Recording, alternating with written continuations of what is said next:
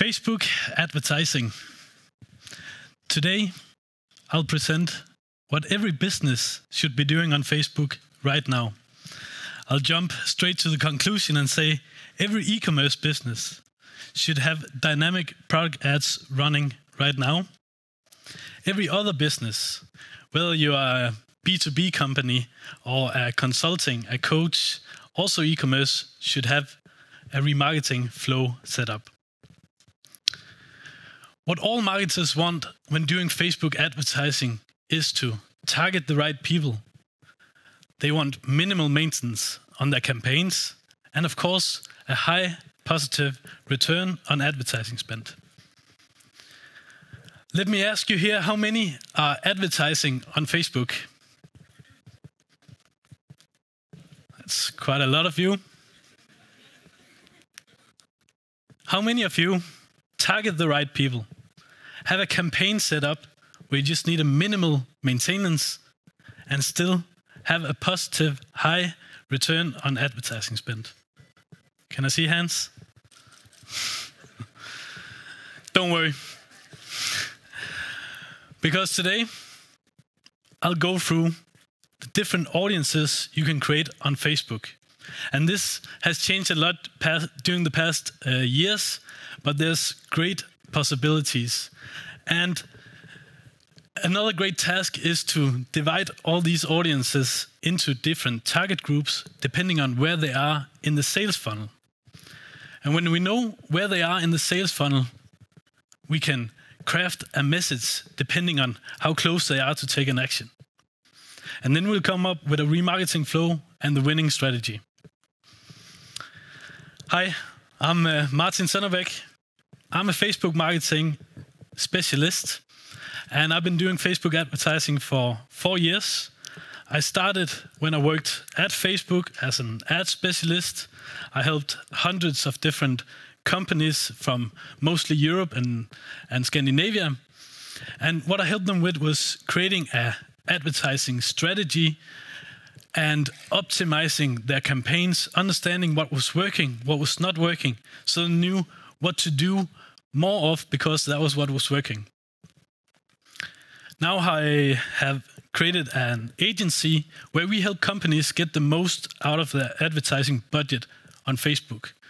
Our company is We Are Humans because we always have to remember when we target certain groups on Facebook, there's humans behind every like, every user.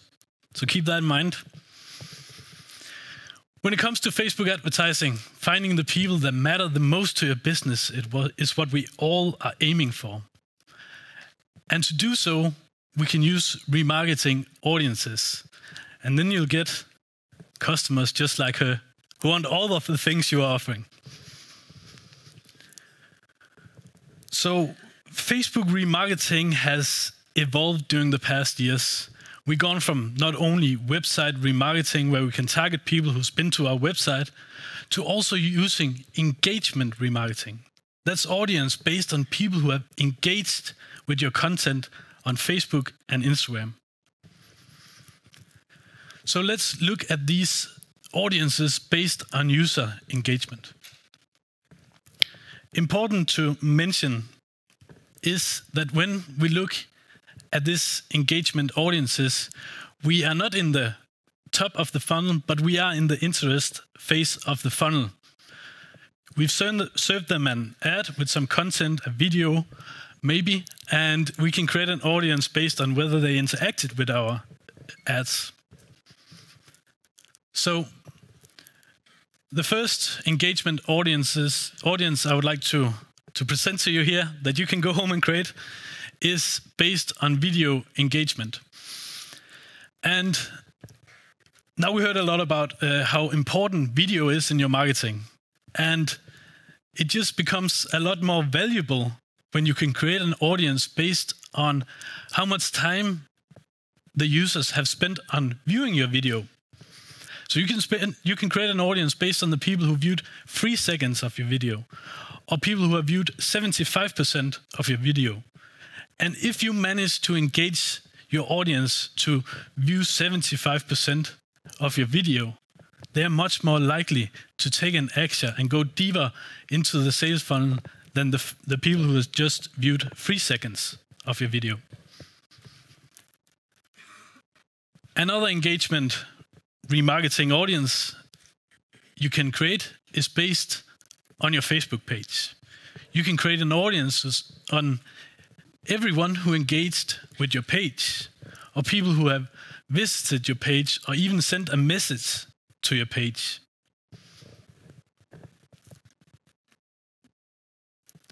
Since Instagram got acquired by Facebook a couple of years ago, we also have the possibilities to create an audience based on the people who engage with your Instagram profile, whether they like a post, view a video, or go to your profile.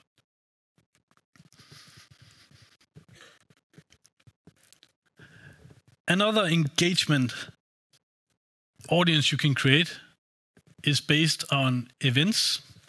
So for instance, if we take an event like this, we are 400 people here today, and there's also an event created on Facebook.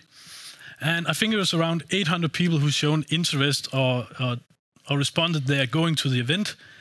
This is a very valuable audience for this conference to target you when the next event is coming, because I hope you like to be here and that you'll come back. But even though it's just an audience of maybe 500 or 1,000 people, it's a very valuable audience. And as Facebook is, you can reach these 1,000 people for a budget of about $10. And that will give you a high return of advertising spend. Another remarketing audience you can create is based on your customer list. So if you have newsletter subscribers, you can easily just upload a CSV file, or you can even import them directly from MailChimp and upload them to Facebook, and Facebook will try to match the people from your list to users on Facebook. And that means you can use this audience to target your ads to, and that can be newsletter subscribers, your customers, but you can also reactivate your unsubscribers. And if you're running an email campaign with a certain message, there's even been surveys saying that if someone opens your email campaign and at the same time see a Facebook ad with the same message, they're 21% more likely to convert. Again, this might be not the biggest audience, may not be the biggest, maybe it's 5,000 or 10,000 depending on how many subscribers you have, but again, a very valuable audience for you to use. But the best audience of them all is still the website traffic audience. So just to mention, in order to create these remarketing audiences, you need a Facebook pixel implemented on your website. And when you have that implemented, you can create your most valuable audiences from your website traffic. You can create a remarketing audience based on everybody who visits your website, no matter what page they go to. But you can also go in and create audience based on people who visit specific web pages. Let's say you are a fashion brand, one of your product categories are shoes. Then you create an audience of all the people who's been to your shoe section on your website.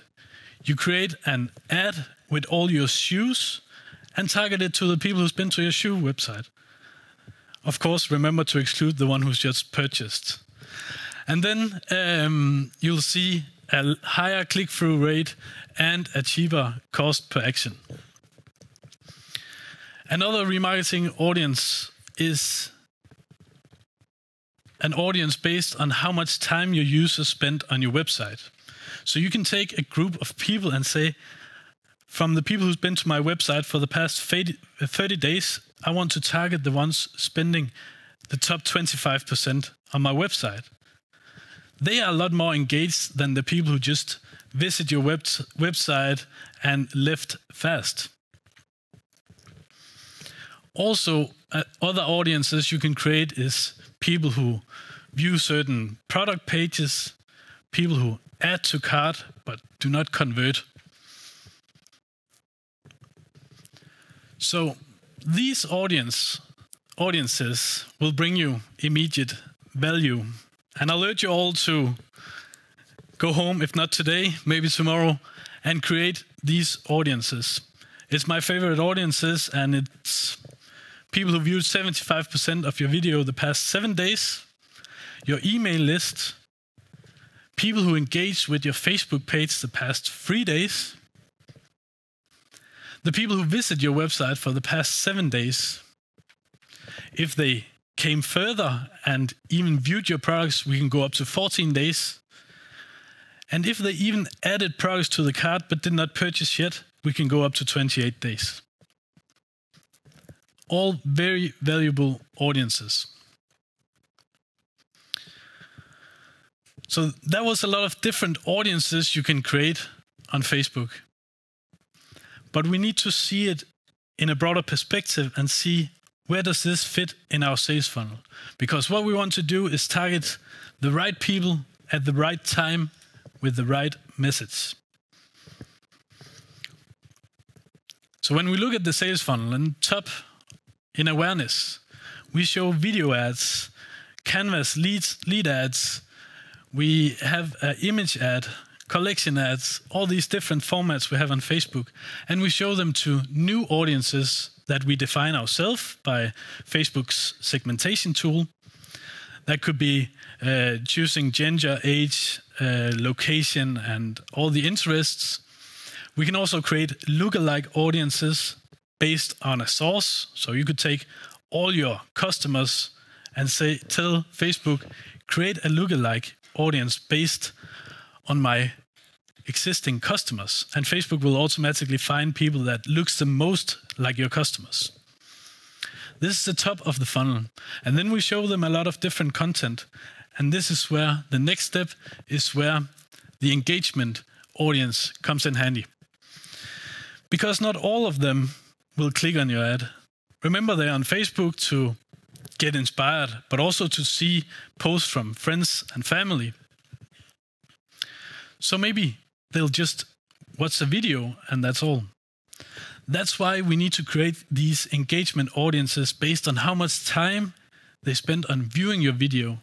If they interact with your brand, if they like or comment on your posts, and also if they interact with your Instagram profile. They've shown some kind of interest. They have engaged with your content and your brand. Then we move on to the consideration phase. And here we can use the website remarketing audiences. And you can create an audience of the people who haven't been to your website for 14 days and up until 180 days back. And they're considering whether they should buy your product or not. When we want them to take an action, it's our best audiences, our most engaged audiences. It's the audience of the people who's been to your website for the past 14 days. They've viewed your product pages, they added the product to cart. Maybe they've been to your contact page, but they haven't contacted you yet. They've been to your service page, but they haven't contacted you yet. And down in loyalty, we have the audience of your customers, and we want to focus on repeat purchases. So, at interest level in the sales funnel, we can use these audiences.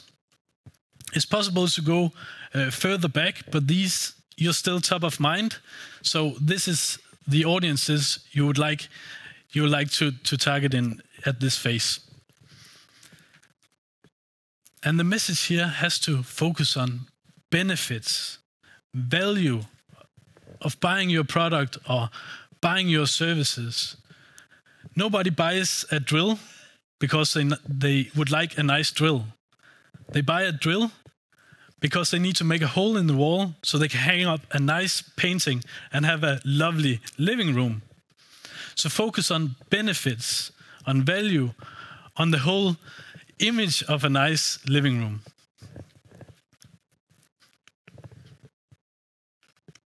And the whole goal here is to get some website traffic. They engage with your content on Facebook and Instagram. Now we want them to go to our website.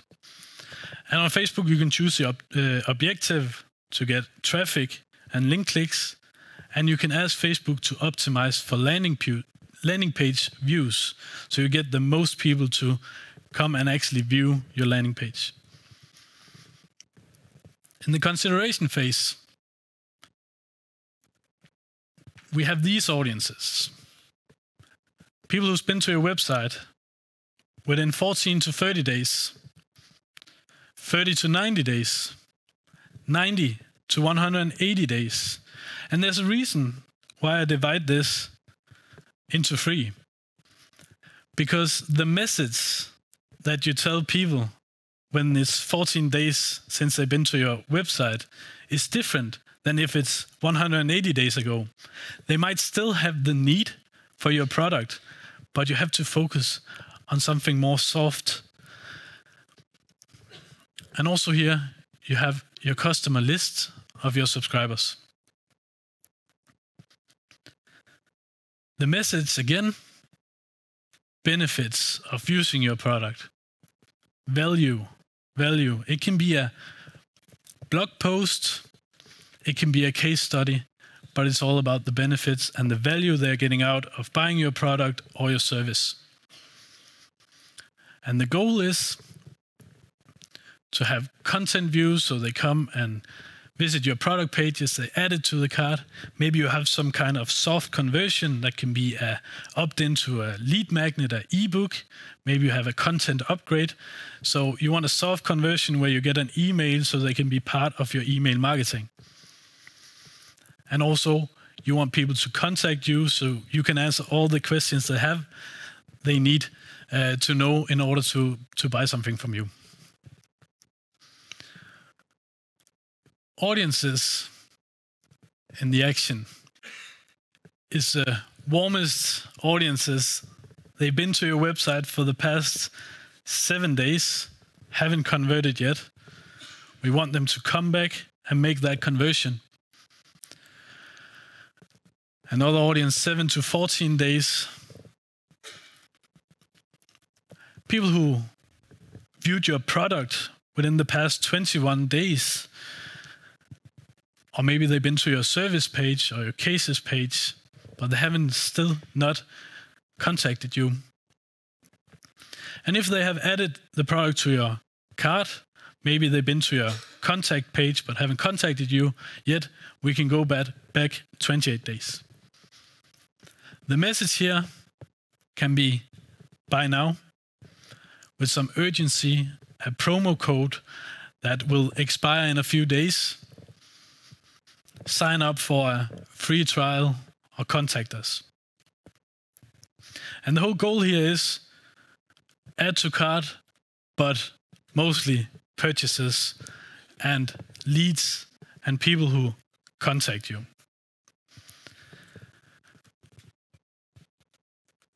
So back to where I started. All e-commerce businesses should be running Facebook dynamic product ads. I'm sure you all been looking for a sweater online. When you came back to Facebook, you saw that exact sweater in your newsfeed. And that's a dynamic product ad. It's a setup where Facebook knows who's viewing what pages on your website, and they show you an ad with that exact product. That means that it's super relevant, and they're also quite far in the whole sales funnel because they've been to a product page, or maybe they even added to cart. Some audiences you can create when doing dynamic product ads. You can create an audience of the people who added product to the cart in the past 28 days, viewed your products in the last 7 days, but haven't purchased for the past 7 days. A very, very good audience is the people who added products to the cart but did not purchase within the past 14 days. And this is actually it's a screenshot I took yesterday from a campaign that I'm running for e-commerce business. And this is a very small audience because not that many within the past 14 days add to cart, but it's a very valuable audience.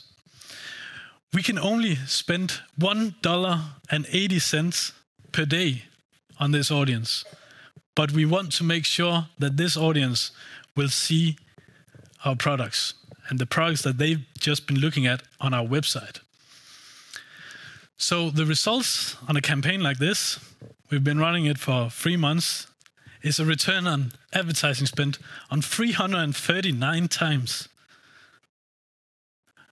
And you can only spend $1.80 a day because the audience is small, but that's what you get in return. So for $1.80 a day, you get a turnover of more than $600 a day. So every e-commerce should have dynamic product ads running, and every company should have a customized website remarketing flow. And that is a flow based on when they visited your website for the past 7 days, 7 to 14 days. Craft the message thinking, okay, they just been to my website within the past 7 days. They haven't been back for 14 days. Now I give them another ad. So this will give a whole variety of different ads, and you'll keep them interested. You'll keep yourself top of mind in your target group. So this is 5 different campaigns, 5 different type of content, but it's very valuable to you. If you have any questions, always feel free to write me an email or connect on LinkedIn.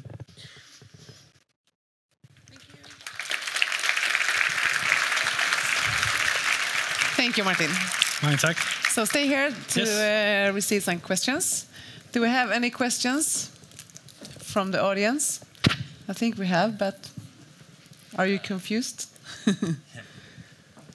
For the different audiences that you've identified, is there certain types of ad types that you would recommend for different goals? Yes, so video ads are always good, but when you're targeting new audiences and you are in the top of the funnel, it's very good to use videos because it's easy to consume. It's easy to understand a message, and that's what video really can do. So when they're not that far down in the sales funnel, videos are very good at convincing the audience.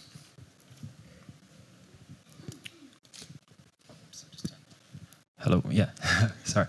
I've heard that fans are like the best audience to easily reach. So would you recommend the people that you pick up on your website through Facebook Pixel, or they're engaging with your page through an event, or some of these other audiences, running a like campaign continuously to try and get them to become a fan? In the past 2 years, I haven't made any like campaigns. So that tells me a little bit about how much value I think there is in a like campaign. So I would definitely focus on getting some website traffic for sure.